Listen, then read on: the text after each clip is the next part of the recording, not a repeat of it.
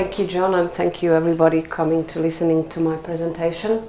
I'm very humbled to have been asked or invited by John Bryan to talk about OSGeo. It's for the first time in my life I have a presentation dedicated to OSGeo. I always have OSGeo mentioned in all of my slides, but never really talked about the foundation, so I hope to do justice to their wonderful work. So let me start with what's OSGeo all about. Well, it's simple, and that's in the orange. The aim is to empower everyone with open source geospatial, and that involves software, tools, data, standards, all sorts of things, as we will see.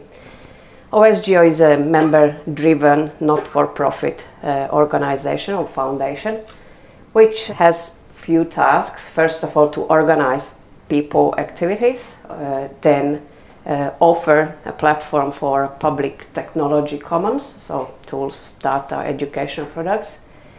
Then they act as developer manager, so they curate and incubate projects and help developers to do it in a systematic and reliable way.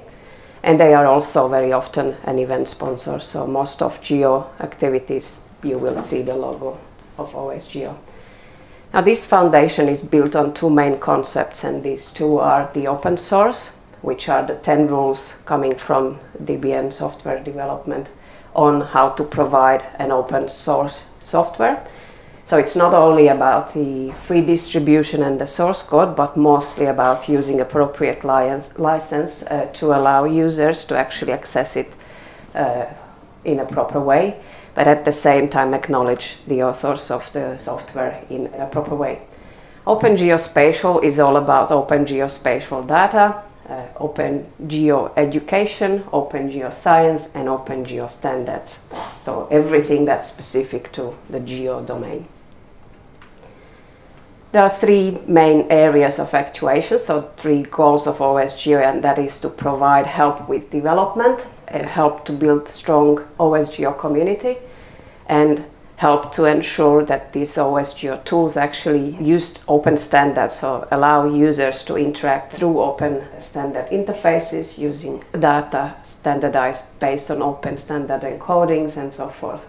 Now, the development within OSGeo is driven and curated and organized and helped by so-called incubation community within OSGeo Foundation, and they have the role in assuring that developers develop their codes in line with the principles and the charter of OSGeo, in other terms, as open source, working with open geodata, allowing open science, allowing everything that they stand for. There are several benefits of joining this way of developing your tools if you plan it to open it for the public, and that is, well, most of all, it's to ensure the development is topical, it stays within the lines, it's managed, it's systematic, and it's repeatable, reusable.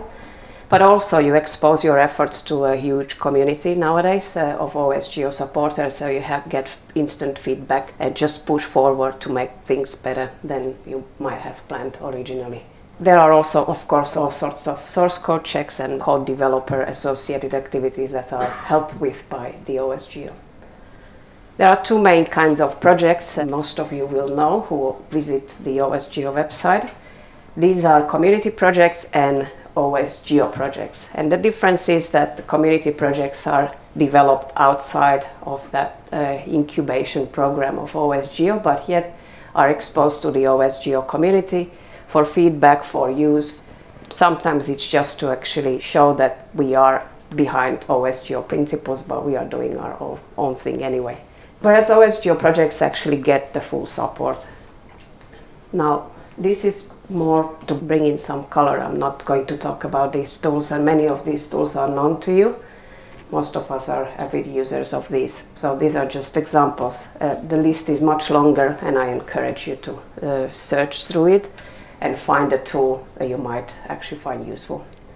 There are several initiatives within OSGeo, and they are perhaps worth mentioning in addition to what has been already said. These are the initiatives that help to actually do much more than just software development, curation and incubation. And first of all, FOSS4G and FOSS4G travel grants. So these are managed and organized by the OSGeo Foundation. and they ensure FOSS4Geo community means annually, internationally, and also supports regional chapters such as the one we are right now in participating. Another interesting initiative and very important, because we tend to think OSGeo is all about software, but it's not, because it's much more necessary to actually ensure the software is used properly, software is available and it's attributed to the authors, and that users actually know how to use the software. And this initiative is Geo4All, and that's a group of enthusiastic educators with OSGeo tools who decided to join into a group, ensuring there are tools available for classroom, for teachers, for researchers. There are educational materials that can be shared available. Then there are some support for educational activities. Now, Geo4All operates the network of so-called OSGeo labs, and these are the labs. You see the distribution on the map. It's not a super impressive number, but there are a lot of them. And the idea is to actually set up a lab where purely OSGeo tools are used in developing projects. And when that lab exists, can register themselves to the map. Resources, one of the pages nowadays curated by the OSGeo, not within the Geo4All website, contains all sorts of dedicated materials, teaching materials for other teachers to use, and those that actually are with and on open geospatial tools. So we as educators actually, we don't teach tools, we use tools to actually practice the principles we teach with. Sometimes these are OSGeo and thereby possible to share for others. Many local chapters here, and we have heard the one that applies to us. So currently it's OSGeo Oceania, but you can see from this list that actually chapters can group on whatever principle. They just need to actually demonstrate they promote OSGeo within their activities. We were just talking before earlier with John, looking at the huge amount of interested people. Maybe it's time to set up an OSGeo WA chapter. What do you think? Yeah. Another one,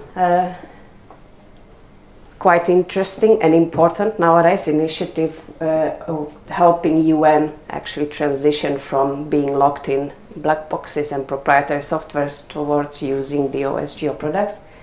That's actually a combination of UN running out of money for expensive licenses and having OSGeo alternatives to the very things they actually use and for what they use. We had last year a presentation on the actual example how UN uses this, so slides are available still online if you are interested.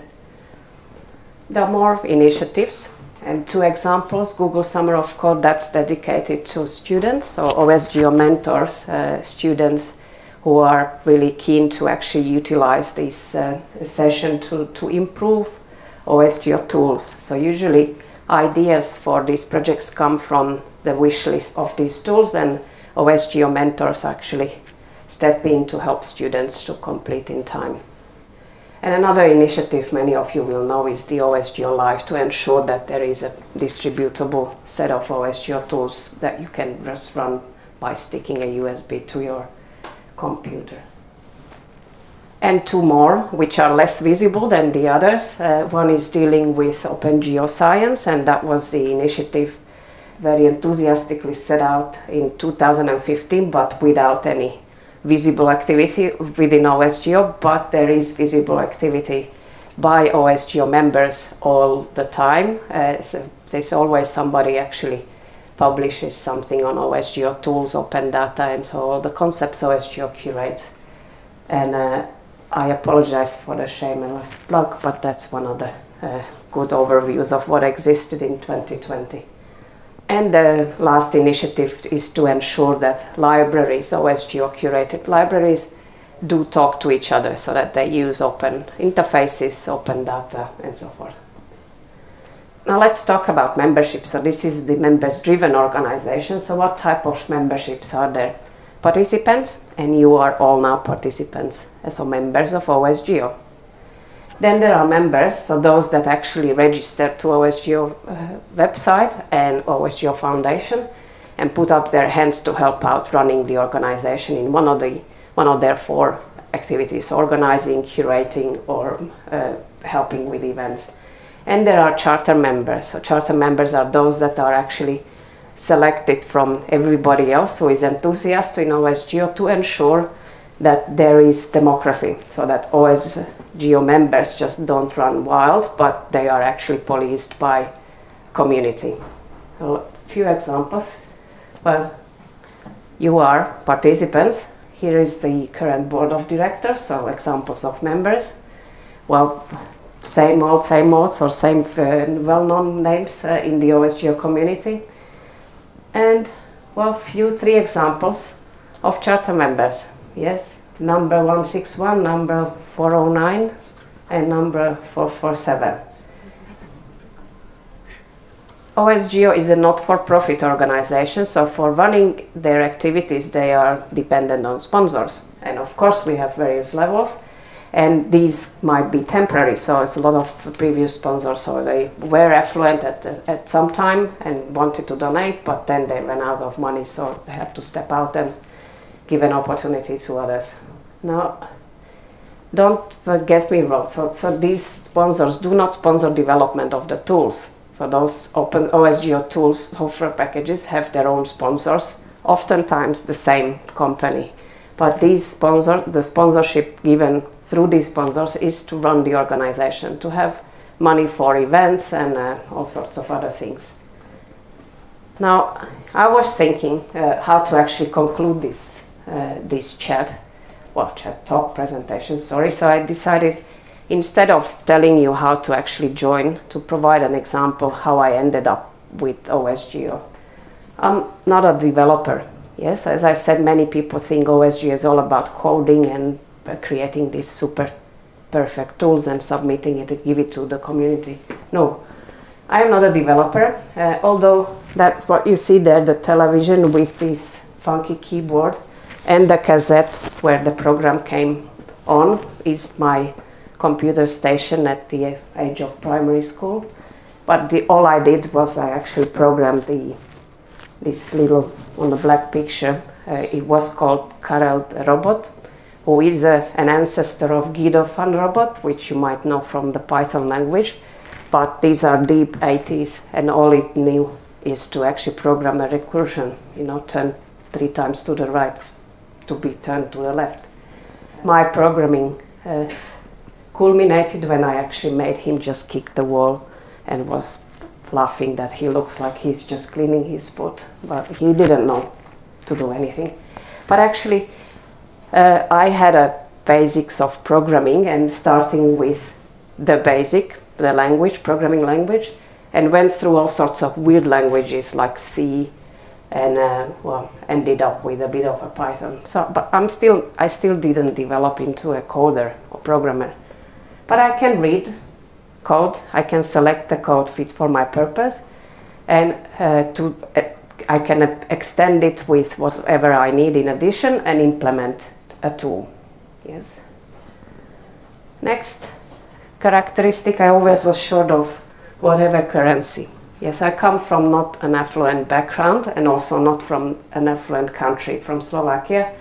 That was mid-90s, but we were officially after transition from the communist system, but this is deeply rooted, and make a society appreciate funding whatever related to education or science just takes time, a lot of time, more than a lot of time. So I also didn't have a stomach to beg for licenses, and I gave up in first or few resistance, encountering first few times a resistance with stupid arguments. So I said, okay, let's look for some other options. So we had the internet. It was still spelled with a capital I, so mid-90s, I tell you. And we had access to unique computers. I haven't had mine, but I could actually access what was available for me, and most of them were encrypted with password 123 in mid-90s, so it was very easy to actually try to see if there is something else on BitTorrent than just Rambo movies. Yes, and we found stuff. That was the open source tools. So what happened is I actually turned into a pioneer OSGeo super user in mid-90s out of necessity, without even, well, OSGeo didn't exist then. So without even knowing what am I doing. So I was using the baby versions of all these softwares, and this trio is my gold combination. I always found some student to actually extend it, because I had an idea, planted a bug to them, to those that were curious enough to actually help making these work. Now, after being elected as a charter member, so what possibly can I actually give back to this community? My mom told me that whatever I actually get for free, I should try to find a way to give back. So everything I learned about OSGeo tools and working with OSGeo tools was given to me for free as part of these OSGeo tools, in user manuals, in discussion forums. So I thought, I'm not a developer, how am I going to contribute? So because I teach on OSGeo, I decided, well, that's the way. Yes, helping in all educational activities, acting in academic tracks as a reviewer, always accepting a paper to review when it discusses OSGeo tools, because that's the way to improve those as well. I mentor the educational challenges, helping UN OpenGIS initiative, and always show people who get stuck in proprietary software the equivalent of OSGeo, because nowadays it's possible. Yes, it's more than 30 years of development, and there is always an equivalent for whatever you do in this other software. So how will you contribute is my question here. Thank you.